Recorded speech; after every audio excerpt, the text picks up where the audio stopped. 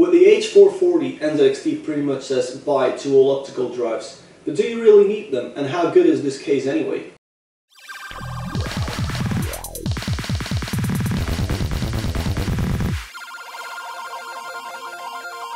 Hello everyone, it's Lawrence here from Unicorn Reviews, and today we're looking at NZXT's H440 with special edition colors. So we're doing a green themed PC, so it's a Razer themed PC. I'm fully aware that Razer is working together with NZXT to make a custom Razer version, but the guy, a friend of mine who I'm building this for, has no patience that the Razer case is still going to be like 2 or 3 months away. So we've got a bunch of stuff really. We also have BitPhoenix alchemy cables. NZXT also does them, but the BitPhoenix ones are really cool. We got NZXT sleeved LEDs, so green LEDs. We even got, you know, colorful zip ties. So last but not least, some Charcoon fan, but we'll review this individually later. Anyway, let's show you guys around the box first. So on the front, same picture with this complete hue colored picture, and on the back side of the special edition cases you get the black and red version and some information in different languages should you be picking it up in a store. But the only thing I'm really going to show you is the spec list.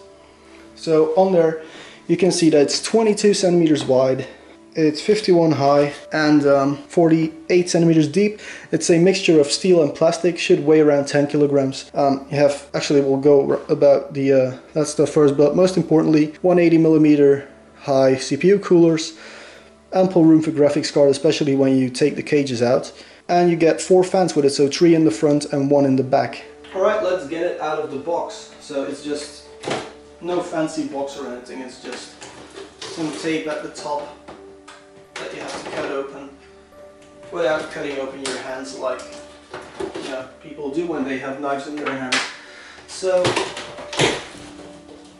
on top, it actually shipped in this box, so that's a really good test on how good the box is. So we have our invoice from the company that sold us this case, and then we have the case itself.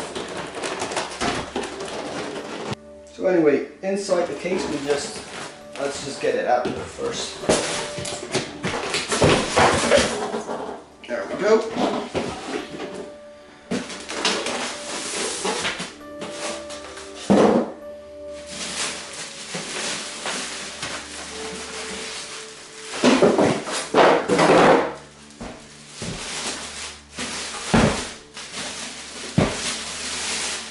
And underneath all of this plastic, we first find an instruction booklet.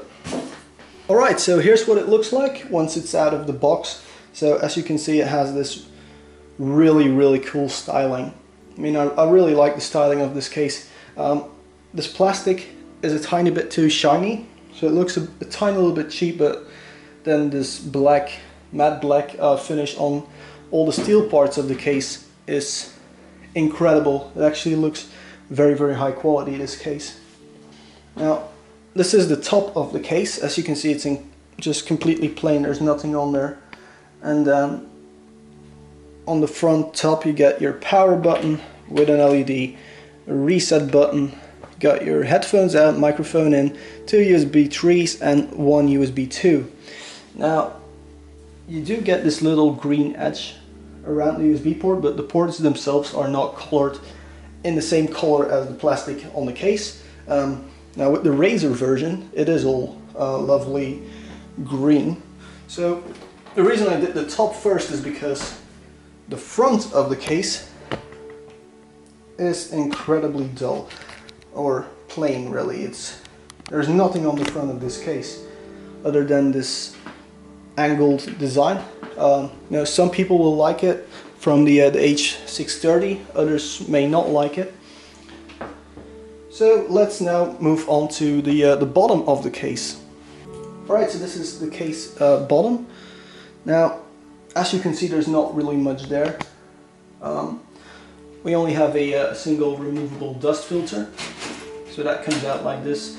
And you then have slots there What I do see though is that there's a cable management grommets, sticky out thingies, and what looks like room to put an SSD or your water cooling pump or a reservoir or whatever you want to put there.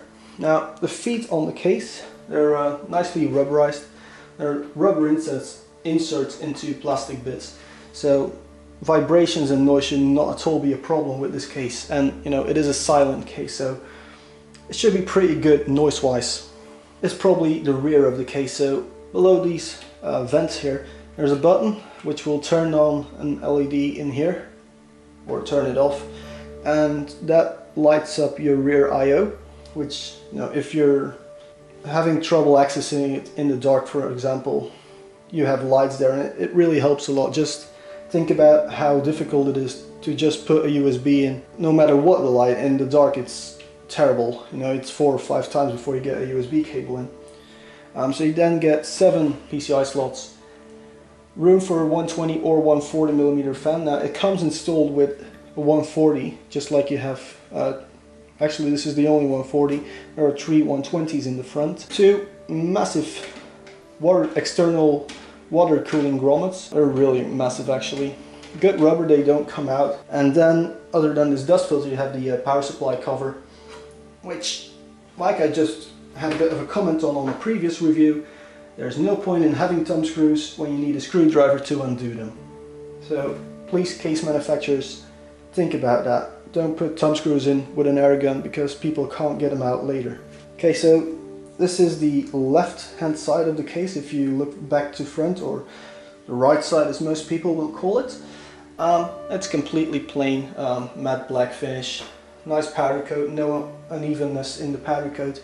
So I'm just going to move to the left side. Now here on the left you get a big window, so it's not tinted or anything, this window. It comes with, I hate that noise.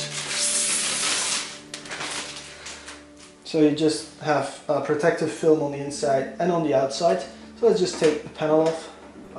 The brilliance with NZXT side panels is in the thumb screws, because these NZXT thumb screws, you can undo them, but they still stay within the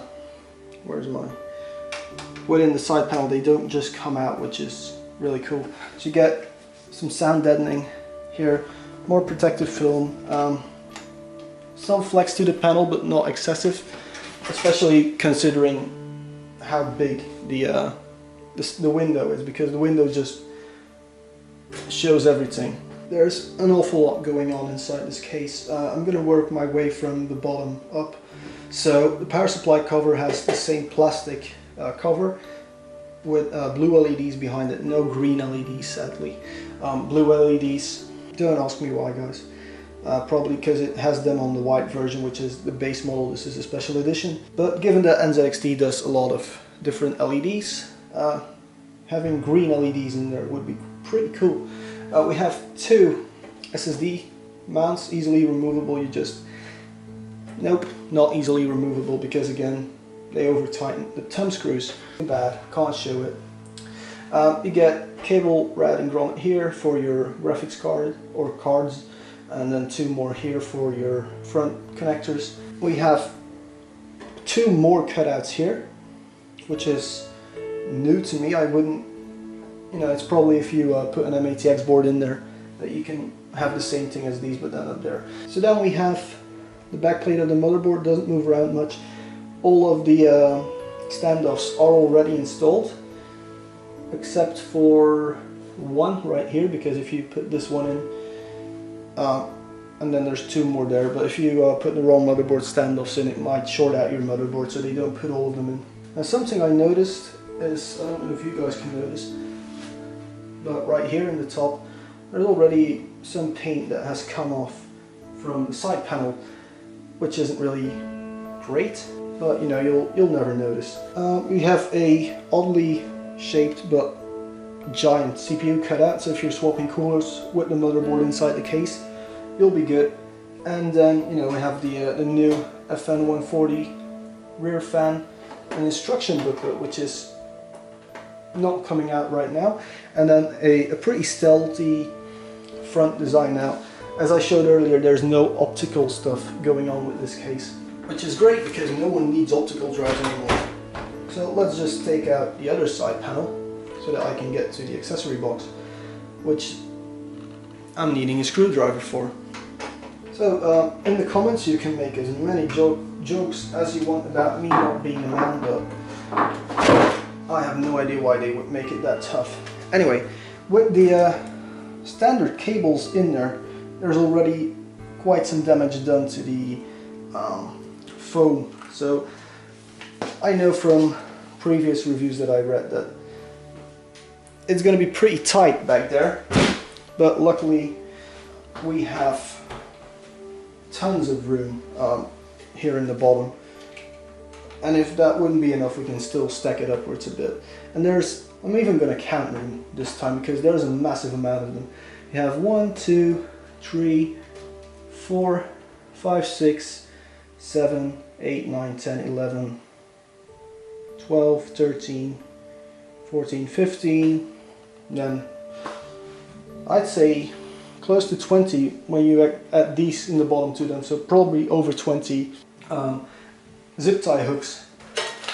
Let's just get this stuff out. So in here we find a this is the front connector, so you get USB 3, USB 2, HD audio, which no one ever uses, but it's good that they're no longer including the AC 97 thingy, which everyone just cut off anyway.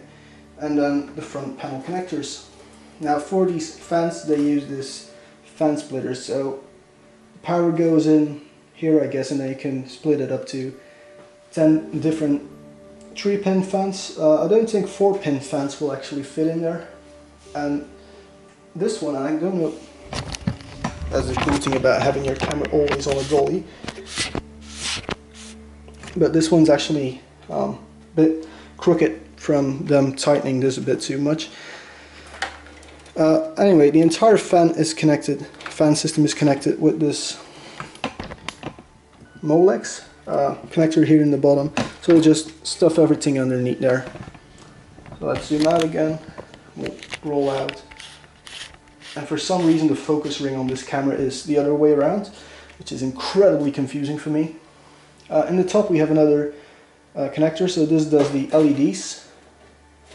The LED in the back, there's the fan is mounted in there as well. So if you want to turn off all the lights, you just unplug it, and I guess if you just unplug this one or this one, you won't have to deal with any blue LEDs coming out of the case. Now, one of the main things NZXT has changed is this drive, the hard drive tray thingies. So what's so brilliant is NZXT always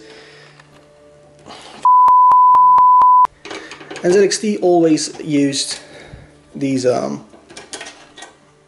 plastic drive bays like every single other company out there, and plastic bays aren't really good. They're toolless, completely toolless, but they're never any good. So with these you again get the screws that don't come out. You get rubber mounts, you just hard mount your hard drive or SSD. You can put a hard drive or an SSD on there. If you've got really long screws, I think you might even, if you have long enough screws for these, or if you just mount it with 2, you could probably put your SSD on the top, hard drive on the top, SSD in the bottom, because they don't use any common holes. So anyway, let's get to our accessory box, which is in there with a twist tie that I should have undone some time ago. There we go, just pull it and it will come out. There we go. So just a cardboard box. Apparently it opens from the top. So in the box, as always with NZXT, you find there's a bunch of different little bags inside there. So everything's labeled. There's an awful lot of zip ties, like really an awful lot. I'm not even going to count them. So we have small screws for hard drives, SSDs. We have a single motherboard standoff with a thumb screw you put over on top of that to make it toolless, a black NZXT sticker, a booklet. I first thought this was a blue NZXT sticker and they were going to make one in every different color, but it's just a little booklet showing the phantoms and maybe other stuff if I were to go in more detail. More screws, and they all come labeled. So this is a M3-5 flat, if you can actually read it, and then fan screws, 4 of them, and motherboard screws. That's pretty much it for the accessories. So what I'm now going to do is, first of all, take some beauty shots, and then when that's all done, we're going to build a system in here. I actually wanted to show you guys this as well. So the front panel just comes off. You don't have to unclip anything because you can just yank it off really. So you just grab it at the bottom, pull it off. And the front panel will come off, and it's the same with the top panel. And on the front you have this sound deadening once again. And you then have a completely easily cleanable and removable fan filter. I love big ass fan filters like this.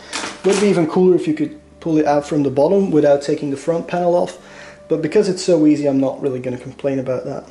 So in the front we have 3 120mm fans, all on rail, so you can put 15mm spaced radiators, but also 20s on there. And then you can also put dual 140s in. Alright guys, I'm going to do the conclusion and the build experience in one video, and then I'll cut some cool images in and everything. So, oh, and also the entire build is in a time lapse right behind this conclusion. So you can watch the entire build if you want to. And I even censored out the swearing this time. Because, and this is my first rant, and it's the reason, and I'm going to say it right away, this case only got a gold award.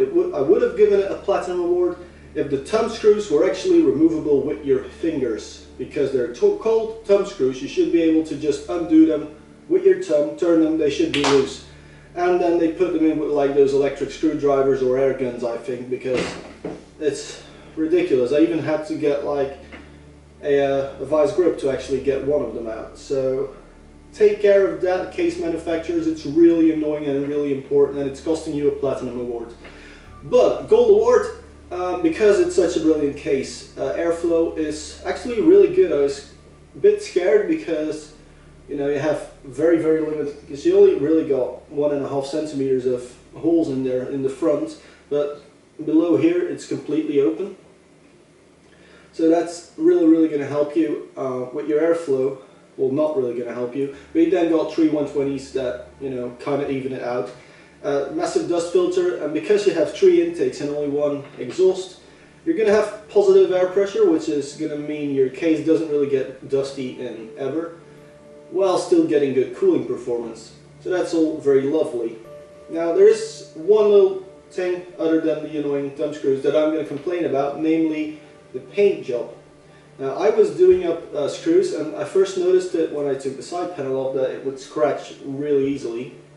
But when I was putting the screws on the power supply, then for some reason it just completely chipped off. The paint just completely went. Now in a region like a power supply, which is always hidden behind something, you'll never notice it on the power supply, but it's just, it's a brand new case, it's 110 euros, and the paint staying on as well as the thumb screws would actually be a good thing.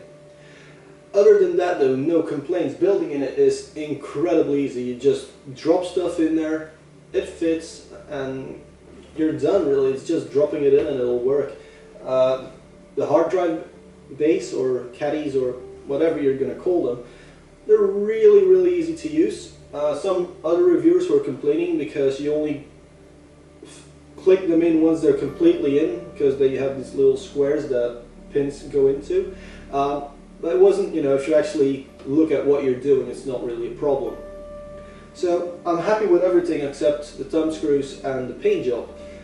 But the paint job, where it doesn't scratch though, it's remarkable. It's really good. It does pick up fingerprints rather easily, so I was always making sure my hands were completely clean while working on this. But other than that, it's perfect. So I'm now going to shut up, and oh, now before I shut up, do the like, dislike, share, subscribe thingy. You know what you have to do. And I'm now going to cut in the time lapse of the entire build, which took me about 40 minutes to build this complete computer, and then do like the custom lights and everything. So thank you all very much for watching, and subscribe to Unicorn Reviews.